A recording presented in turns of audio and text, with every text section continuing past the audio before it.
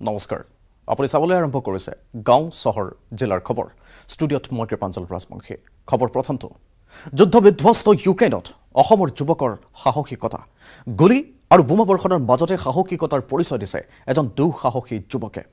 80 জন সতীৰ্থক উদ্ধাৰ কৰি ইউক্ৰেইনৰ পৰা পোলেণ্ডৰ ৰাজধানী ৱাৰ্ছাত উপস্থিত হৈছে যুৱকজন আমাৰ এক প্ৰতিবেদন যুদ্ধ বিধ্বস্ত ইউক্ৰেইনত অসমৰ যুৱকৰ সাহসিকতা গুলি আৰু বোমা বৰ্ষণৰ মাজতে সাহসিকতাৰ পৰিচয় অসমৰ যুৱকৰ উদ্ধাৰ কৰিলে ভাৰতৰ 80 গৰাকী ছাত্ৰ-ছাত্ৰী কেন্দ্ৰীয় মন্ত্ৰী ভি.কে. সিঙৰো প্ৰশংসা এইজন হৈছে অসমৰ যুৱক সাই স্বপ্নীল অসমৰ এসময়ৰ তাৰকা অভিনেতা ব্ৰজেন বৰাৰ পুত্ৰ সাই স্বপ্নীল এইজন অসমৰ ছাত্ৰই প্ৰচণ্ড সাহসিকতাৰ পৰিচয় দি নিজৰ প্ৰাণ ৰক্ষাৰ লগতে জীৱন ৰক্ষা কৰিলে 80 জন ভাৰতীয় ছাত্ৰৰ আমি এটা জায়গা আছে লিভিভ বুলি তাৰ থ্ৰু দি আমি এম্বাসিক কল কৰিলো আমাৰ কাৰণে ধুনিয়াকে দুটা বাস এৰেঞ্জ কৰি দিলে তাৰ পিছত মোক দায়িত্ব দিলে 80টা ষ্টুডেন্ট আনি আৰু হেতু মই আমি ঘণ্টা তাত ৰৈ বহুত ঠাণ্ডা আৰু মই নিজে বহুত দুখ পাইছো মিলিটাৰী মাৰি আচ্ছা আপোনাক মিলিটাৰীয়ে মাৰিছে মানে কোট মাৰিছে কোন স্থানত কিয় প্ৰহাৰ কৰিছে মিলিটাৰীয়ে কিয় আপোনাক প্ৰহাৰ কৰিছে মাৰিছিলে কিয় বহুত ৰাশ আছিল আসলতে বহুত ৰাশ আছিল তাৰ পিছত আমাক এটা জায়গাত ৰখাই তাৰ পিছত যেতিয়া সবে উলাব চেষ্টা তেতিয়া আমাক বন্দুক দি যোনটো বেৰেল থাকে পিছফালৰ পৰা মুকিয়াত মাৰিছে বুকুত মাৰিছে সাই স্বপ্নীলৰ এই সাহসিক কামৰ বাবে কেন্দ্ৰীয় মন্ত্ৰী জেনেৰেল ভি.কে. সিঙে মেছেজ কৰি প্ৰশংসা কৰে অসমৰ ছাত্ৰজনক উল্লেখযোগ্য যে প্ৰাণ ৰক্ষা কৰিবলৈ 43 কিলোমিটাৰ বাট খোজকাঢ়ি আহিছিল সাই স্বপ্নীলে অৱশেষত মঙলবাৰে ইউক্ৰেইন সীমান্ত পাৰ হৈ পঞ্জাৱ আগ্ৰা দিল্লীকে ধৰি ভাৰতৰ বিভিন্ন ঠাইৰ 80 জন সহপাঠীক লৈ পোলেণ্ডত প্ৰৱেশ কৰে সাই স্বপ্নীলে সীমান্তত অত্যধিক ভিৰৰ বাবে হোৱা হেঁচা ঠেলাৰ পৰিণতিত সেনাৰ প্ৰহাৰত আঘাতো পাইছে স্বপ্নীলে সবকে মাৰিছিলে আৰু মই এক্সাক্টলি 80 ষ্টুডেন্টছক ইভাকুৱেট কৰিবলৈ সক্ষম হলো কিমান ষ্টুডেন্টক ইভাকুৱেট কৰিছে 80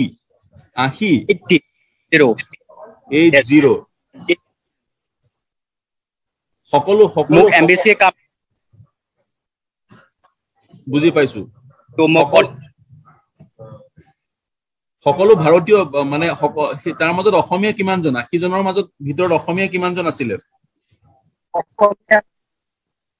অসমীয়া খালি মই আছিলো অসমীয়া খালি পঞ্জাৱ আগ্ৰা দিল্লী টিভিৰ পৰা ট্ৰেইন ধৰিছিলো তেতিয়া ফায়াৰিংৰ সাউণ্ড বিলাক আহি আছে যুদ্ধ বিধ্বস্ত ইউক্ৰেইনৰ পোলটাবাত চিকিৎসা বিজ্ঞান অধ্যয়ন কৰি আছিল সাই স্বপ্নীলে ৰাছিয়াৰ আক্ৰমণত ধ্বংসস্তূপত পৰিণত হোৱা খাৰ্কিভৰ পৰা মাত্ৰ 4 ঘণ্টাৰ বাটৰ দূৰত্বত থকা লিভিভ নামৰ ঠাইত আছিল সাই স্বপ্নীল আৰু ভাৰতীয় ছাত্ৰসকল পাঠ্যক্ৰম সমাপ্ত হ'বলৈ আৰু মাত্ৰ এবছৰহে আছিল কিন্তু যুদ্ধৰ বিভীষিকাই সকলো তছনছ কৰি পেলালে সাহসৰ পৰিচয় দি ভাৰতীয় এম্বাসিৰ সৈতে যোগাযোগ কৰি 80 ছাত্ৰক লৈ পোলেণ্ডত প্ৰৱেশ কৰিছিল তেওঁলোকে পোলেণ্ডৰ লিনুক নামৰ ঠাইত হোটেলত আছে সাই স্বপ্নীল বুধবাৰে বিমানযোগে ভাৰতলৈ উভতাৰ সম্ভাৱনা আছে ৱাৰছ বিমানবন্দৰৰ পৰা শীঘ্ৰেই অসমলৈ উভতিব এইজন অসমৰ সাহসী যুৱক news desk news 18 Assam north east ৰাছিয়াৰ ইউক্ৰেইন আক্ৰমণৰ আজি সপ্তম দিন ধাৰাবাহিক বোমাৰে আক্ৰমণ চলাই ৰাছিয়াই দখল কৰিছে ইউক্ৰেইনৰ খেৰচন চহৰ খাৰ্কিভ আৰু খেৰচনৰ পিছত ইউক্ৰেইনৰ ৰাজধানী কিভ অভিমুখে আগবাঢ়িছে ৰাছিয়ান সেনাৰ বৃহৎ বাহিনী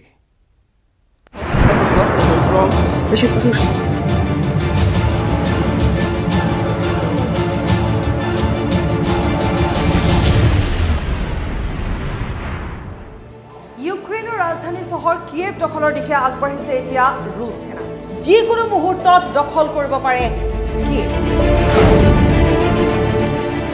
চাৰিওফালে এতিয়া আৱৰি ধৰিছে ৰাছিয়ান সৈন্যই ধ্বংস কৰিছে টিভি টাৱাৰ নিহত হৈছে 5 জন কিয়েভ চহৰত আকাশ মাৰ্গেৰে আক্ৰমণ কৰাৰ সকিয়নি দিছে ৰাছিয়াই আৰু যিসকল আবাসী আছে তেওঁলোকক সুৰক্ষিত স্থানলৈ যাবলৈ নিৰ্দেশ দিছে ৰাছিয়াই ৰুছ সেনাৰ আক্ৰমণ এতিয়া তীব্ৰতৰ হৈ পৰিছে কেৱল কিয়েভ দখল বুলিয়ে নহয় ইফালে মাৰিউপলতো আক্ৰমণ চলাইছে মিছাইলেৰে ৰুছ সেনাই হাস্পাতালে হওক বা মেটাৰনিটি হোমে হওক একোৱে বাদ পৰা নাই মাথো সকলোতে এতিয়া আৰ্তনাদ ৰাছিয়াৰ প্ৰধান লক্ষ্যটোৱে হ'ল যে ৰাজধানী চহৰ কিভ দখল কৰা আৰু সেই লক্ষ্যৰে আগবাঢ়িছে ৰাছিয়ান বিশাল সেনাবাহিনী ইতিমধ্যে কিভৰ পৰা বহু লোক আঁতৰি গৈছে তাৰ পৰা পলায়ন কৰিবলৈ বাধ্য হৈছে ভাৰতীয় কূটনীতিকসকলেও এতিয়া কিভ এৰিবলৈ বাধ্য হৈছে তেওঁলোকে কিভ এৰিছে আৰু সমান্তৰালভাৱে ভাৰতীয় দূতাবাসৰ পৰা এটা জাননী জাৰি কৰা হৈছে যে যিমান ভাৰতীয় লোক বৰ্তমান কিভত আবদ্ধ হৈ আছে সকলো লোকে কিভ এৰিব লাগে আৰু এজন এজনকৈ প্ৰতিগৰাকী ভাৰতীয়ই কিভ চহৰ ত্যাগ কৰিছে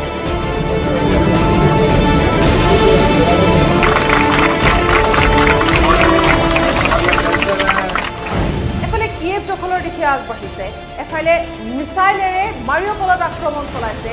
খাৰ্কিভত মিলিটাৰী একাডেমীটো আক্ৰমণ চলাইছে ৰুছে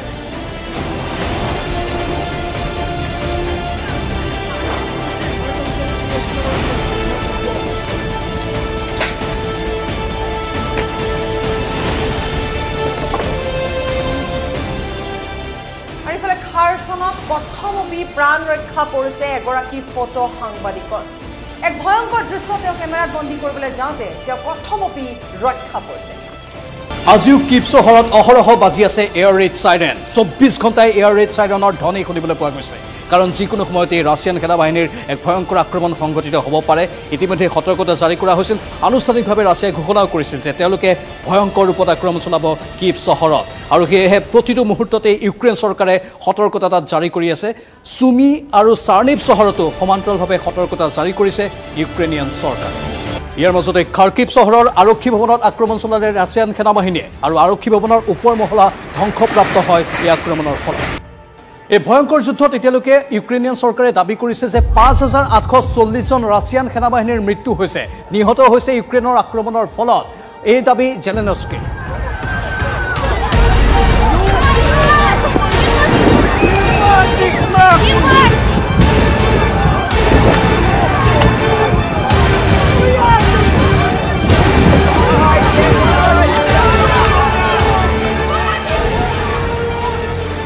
ইউক্ৰেইন আৰু ৰাছিয়াৰ এই যুদ্ধৰ মাজতে চৰ্চা চলিছে দ্বিতীয়খন বৈঠক পোলেণ্ড আৰু বেলাৰুছৰ সীমামূৰীয়া অঞ্চলত অনুষ্ঠিত হোৱাৰ কথা উল্লেখযোগ্য যে 5 ঘণ্টা জোৰা প্ৰথমলানি বৈঠক ইতিমধ্যে বিফল হৈছিল ইউক্ৰেইন আৰু ৰাছিয়াৰ মাজত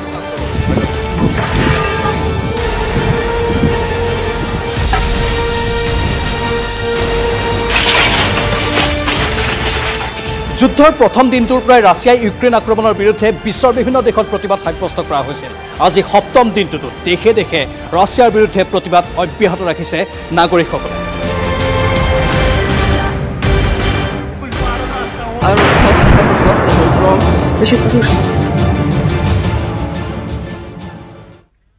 মহাযুদ্ধৰ মাজতে সুকলমে গুৱাহাটী পালেহি অসমৰ 6 গৰাকী ছাত্ৰ-ছাত্ৰী লোকপ্ৰিয় গোপীনাথ বৰদলৈ বিমানবন্দৰত অলিভিয়া ফাৰ্মি প্ৰতীক্ষা কৰিনা উদাংশ্ৰী আৰু বাস্তৱিকাক লগত পাই স্বস্তিৰ নিশ্বাস পেলালে উৎকণ্ঠিত পৰিয়ালে নিৰাপদে স্বদেশলৈ উভতিল অসমৰ 6 গৰাকী ছাত্ৰী গুৱাহাটীত উপস্থিত ইউক্ৰেইনৰ পৰা অহা 6 গৰাকী ছাত্ৰী বুধবাৰে দিল্লীৰ পৰা অসমলৈ আহিল 6 গৰাকী ছাত্ৰী বৰঝাৰ বিমানবন্দৰত উপস্থিত অলিভিয়া ৰাজমেধি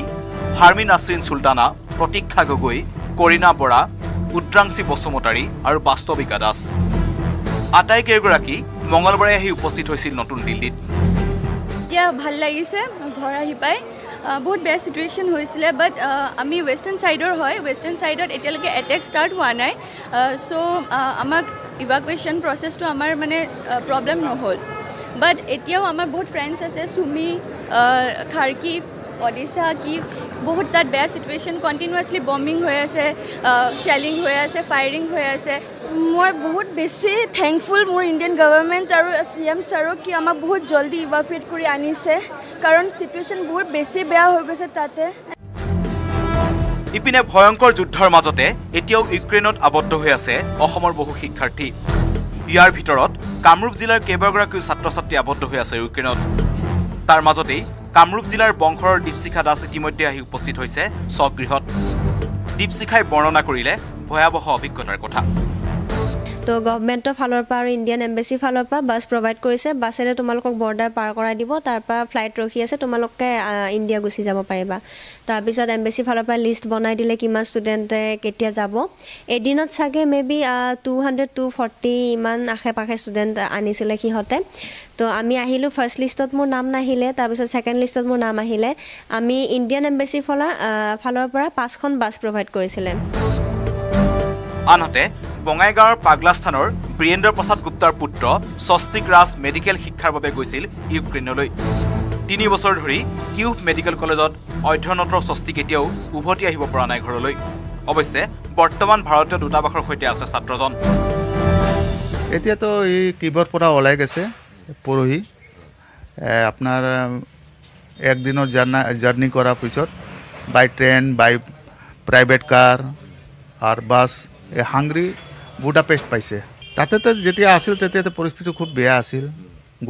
গলিবাৰী মিছাইল এনেকুৱা ধৰণে বম্বাৰ চলি আছিল লিবিবৰ পৰা আৰু আপোনাৰ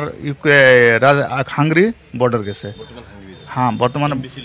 এম্বেচিৰ লগতে আছে উল্লেখ্য যে ইউক্ৰেইনৰ পূব প্ৰান্তৰ ৰাছিয়ান সীমান্তৱৰ্তী সুমি এলেকাত অসমৰ প্ৰায় 40 গৰাকী শিক্ষাৰ্থী আবদ্ধ হৈ আছে বুলি জানিব পৰা গৈছে তেওঁলোক কোনোপধ্যেই ৰোমানিয়া পোলেণ্ড বা হাংগেৰীলৈ আহিব নোৱাৰে যাৰ ফলত ৰাছিয়াৰ যোগেদি উদ্ধাৰ নকৰিলে তেওঁলোকক উদ্ধাৰ কৰাটো প্ৰায় জটিল হৈ পৰিব আশাৰ খবৰ এইটোৱেই যে ৰাছিয়াই আবদ্ধ ভাৰতীয়ক উদ্ধাৰৰ বাবে সহায় কৰিব বুলি আশ্বাস দিছে Indian nation over this tragedy. Russia will do everything it possibly can to ensure the safety of Indian citizens in those areas of intense combat actions and their evacuation and to do a proper investigation of this unfortunate accident. I want to draw your attention and point out again very clearly. It should be clear to you and the Indian public that Russia does not fight the Ukrainian people. Russia does not target civilian buildings and infrastructure. Russia does not use prohibited weapons. ইপিনে ইউক্ৰেইনৰ পৰা আহি ৰঙিয়াৰ মনিষা বাহিনী উপস্থিত হ'ল ৰঙিয়াত সুদীৰ্ঘ 22 ঘণ্টা ধৰি বাছেৰে আহি হাংগেৰী হৈ ভাৰতলৈ আহিছিল মনিষা পইচাৰ সুবিধা হৈছে আৰু খোৱালৰ সুবিধা হৈছে আৰু যিখিনি ইষ্টাৰ্ণ সাইডত আছে সেইখিনিত দেখা পাই মানে বা আমাৰ কলেজৰো বহুত ষ্টুডেণ্ট তাত ফাঁচি আছিল এনেকৈ সিহঁতৰ কথা শুনি আমি ভয় খাইছিলোঁ যে কোনটো মুহূৰ্তত কেনেকৈ পিনে গুচি কেনেকৈ আহি কিমান দিন আবদ্ধ হৈ আছিলে তোমালোকে আমি কমচে কম 6 দিন আবদ্ধ হৈ আছিলোঁ bureau report news 18 Assam north east গাঁও চহৰ জিলাৰ খবৰত আৰু আছে খবৰ এটা বাণিজ্যিক বিৰতিৰ সময় গাঁও চহৰ জিলাৰ খবৰৰ দ্বিতীয় অংশলৈ স্বাগতম ইউক্ৰেইনত ৰাছিয়াৰ আক্ৰমণ চলি থকাৰ মাজতে জুই লাগিছে অপৰিশোধিত খাৰুৱা তেলৰ বজাৰত প্ৰতি বেৰেলত $110 বৃদ্ধি হৈছে ব্ৰেণ্ট ক্ৰুডৰ মূল্য বিপৰীতে পতন হৈছে বিশ্বৰ ষ্টক বজাৰৰ আন্তঃৰাষ্ট্ৰীয় বজাৰত খাৰুৱা তেলৰ ব্যাপক মূল্য বৃদ্ধি 5% বৃদ্ধি হৈছে খাৰুৱা তেলৰ মূল্য 7 বছৰ সৰ্বাধিক হৈছে খাৰুৱা তেলৰ মূল্য প্ৰতি বেৰেলত $110 মাৰ্কিন বৃদ্ধি হৈছে খাৰুৱা তেলৰ মূল্য ৰাছিয়াৰ বিৰুদ্ধে পশ্চিমীয়া দেশে অৰ্থনৈতিক প্ৰতিবন্ধকতা আৰোপ কৰাৰ পিছতে আন্তঃৰাষ্ট্ৰীয় বজাৰত খাৰুৱা তেলৰ মূল্য ক্ৰমাৎ বৃদ্ধি পাবলৈ ধৰিছে ৰাছিয়াৰ বেংকৰ ওপৰতো প্ৰতিবন্ধকতা আৰোপ কৰাত পৰিস্থিতি অধিক অৱনতি ঘটে ৰাছিয়া বিশ্বৰ অন্যতম বৃহৎ খাৰুৱা তেল উৎপাদনকাৰী দেশ ৰাছিয়াই অকলে বিশ্বৰ 8% খাৰুৱা তেল উৎপাদন কৰে ৰাছিয়াৰ পৰা খাৰুৱা তেলৰ যোগান ছিঙি যোৱাত খাৰুৱা তেলৰ দাম ব্যাপক হাৰত বৃদ্ধি পাবলৈ ধৰে বৃদ্ধিৰ এই গতি অব্যাহত থাকিলে অথবা যুদ্ধ সোনকালে বন্ধ নহলে ভাৰতত ইন্ধনৰ দাম ব্যাপক হাৰত বৃদ্ধি পোৱাটো প্ৰায় নিশ্চিত পশ্চিমীয়া দেশৰ 3টা বৃহৎ জাহাজ পৰিবহণ সংস্থাই ৰাছিয়াৰ সৈতে সকলো সম্পৰ্ক ত্যাগ কৰিছে আনহাতে জাৰ্মানীয়ে গেছৰ পাইপলাইন যোগান বন্ধ কৰাৰ পিছতে ছুইজাৰলেণ্ডৰ গেছ কোম্পানী এটা দেউলীয়া হৈ পৰিছে ৰাছিয়াৰ স্পাৰ বেংকৰ ইউৰোপীয় সহযোগী সংস্থাও প্ৰায় দেউলীয়া হোৱাৰ পথত আগবাঢ়িছে news desk report news 18 Assam north east অব্যাহত আছে যুদ্ধ বিধ্বস্ত ইউক্ৰেইনত আবদ্ধ হৈ পৰা সহস্ৰাধিক ভাৰতীয়ক উদ্ধাৰ অভিযানত নামি পৰিছে ভাৰতীয় বায়ু সেনা বাহিনীও বিগত 24 ঘণ্টাত ইউক্ৰেইনৰ লগতে প্ৰতিবেশী ৰোমানিয়া, পোলেণ্ড আৰু হাংগেৰীৰ পৰা ভাৰতীয় সেনাই উদ্ধাৰ কৰিছে 1400 ভাৰতীয়ক। Of the entire SpiceJet family, welcome on board this special flight from Budapest to Delhi. যুদ্ধগতিত চলিছে ভাৰতীয় উদ্ধাৰ অভিযান। C-17 গ্লোবমাষ্টাৰলৈ উদ্ধাৰত নামিছে বায়ুসেনা। 24 ঘণ্টাত উদ্ধাৰ প্ৰায় 1400 ভাৰতীয়ক। প্ৰধানমন্ত্ৰী নৰেন্দ্ৰ মোদীৰ নিৰ্দেশত যুদ্ধগতিত চলিছে অপাৰেশ্যন গংগা। ইউক্ৰেইনত আবদ্ধ ভাৰতীয়ক উদ্ধাৰ কৰিবলৈ বিমানৰ সংখ্যা বঢ়াইছে ভাৰতে। 8 মাৰ্চলৈ ভাৰতীয়সকলক উদ্ধাৰৰ বাবে চলিব 46খন বিমান। বুখাৰেষ্টৰ পৰা 29খন আৰু বুদাপেষ্টৰ পৰা 10খন বিমানত স্বদেশলৈ অনা হ'ব ভাৰতীয় শিক্ষাৰ্থীক। পোলেণ্ডৰ জেজৰ পৰা উৰিব 6খন বিমান। আন এখন বিমান স্লোভাকিয়াৰ কুচিচেৰ পৰা উৰিব ভাৰতলৈ। আনহাতে বায়ুসেনাৰ C-17 বিমান ৰোমানিয়া আৰু হাংগেৰীলৈ ৰাওনা হৈছে। ইউক্ৰেইনৰ পৰা এই মুহূৰ্তলৈকে মুঠ 2400ৰো অধিক ভাৰতীয়ক উদ্ধাৰ কৰা হৈছে। চৰকাৰে জনোৱা মতে ইউক্ৰেইন সীমান্তৰে 12 সহস্ৰাধিক ভাৰতীয়ই নিৰাপদে চুবুৰীয়া দেশলৈ প্ৰস্থান কৰিবলৈ সক্ষম হৈছে। জানিব পৰা মতে ৰাজধানী কিয়েভত থকা সকলো ভাৰতীয় লোক নিৰাপদে ওলাই আহিছে। ইয়াৰ পিছতেই কিয়েভস্থিত ভাৰতীয় দূতাবাস বন্ধ কৰি দিয়া হৈছে সাময়িক ৰূপে। ইপিনে স্বদেশত 10খন বিমানেৰে অহা ভাৰতীয়সকলক কেন্দ্ৰীয় মন্ত্ৰী জিতেন্দ্ৰ সিঙে গোলাপ ফুলেৰে আদৰণি জনায়। বিগত 24 ঘণ্টাত 6খন বিমানেৰে স্বদেশলৈ আহিছে প্ৰায় 1400 লোক। আনহাতে ৰাছিয়াৰ সীমান্তৱৰ্তী ইউক্ৰেইনৰ সুমি আৰু খাৰ্কিভত আবদ্ধ ভাৰতীয়সকলক ৰাছিয়াৰ যোগেদি উভতাই অনাৰ চেষ্টা কৰি থকা হৈছে। ৰাছিয়াও এই ক্ষেত্ৰত ভাৰতক সহায় কৰিব বুলি আশ্বাস দিছে। News desk, News 18 Assam north east. ৰাছিয়াৰ আক্ৰমণৰ বাবে মূল্য ভৰিব লগা হৈছে ইউক্ৰেইনৰ সাধাৰণ লোকে। যুদ্ধকালীন পৰিস্থিতিত অবৰ্ণনীয় অৱস্থা হৈছে লাখ লাখ লোকৰ। শৰণাৰ্থীৰ সমস্যাৰ সৃষ্টি হৈছে ৰাষ্ট্ৰখনত। প্ৰাণৰ মমতাত 7 দিনে লাখ লাখ লোক ঢাপলি মেলিছে পোলেণ্ড, ৰোমানিয়া আৰু হাংগেৰীৰ সীমান্তলৈ।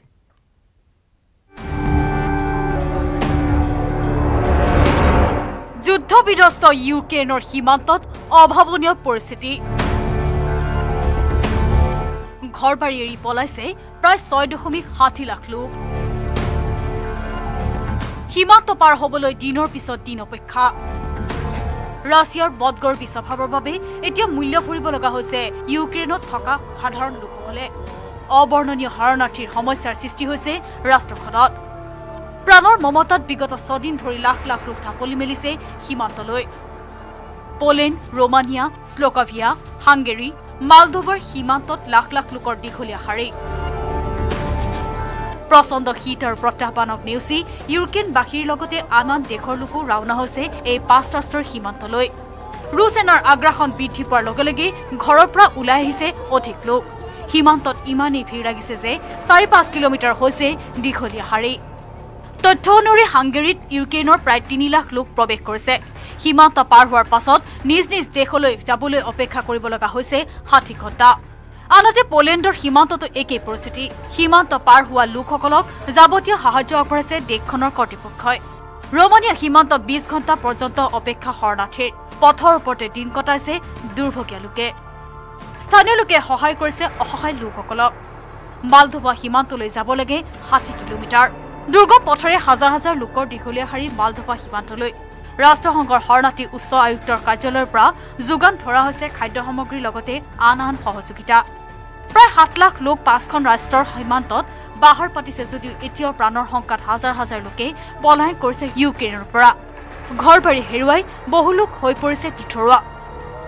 ৰাছিয়াৰ অন্যায় আগ্ৰাসনৰ বাবেই আজি নিষ্ঠুৰ বাস্তৱৰ সন্মুখীন হ'ব লগা হৈছে যুদ্ধবিধ্বস্ত ইউক্ৰেইনৰ লাখ লাখ লোক। এইসকল লোকৰ সংস্থাপন এতিয়া অন্যতম প্ৰত্যাহ্বান স্বৰূপ হ'ব চুবুৰীয়া ৰাষ্ট্ৰ আৰু ৰাষ্ট্ৰসংঘৰ বাবে। International desk, News 18 Assam north east. গাঁও চহৰ জিলাৰ খবৰত সময় হৈছে আন এটা বাণিজ্যিক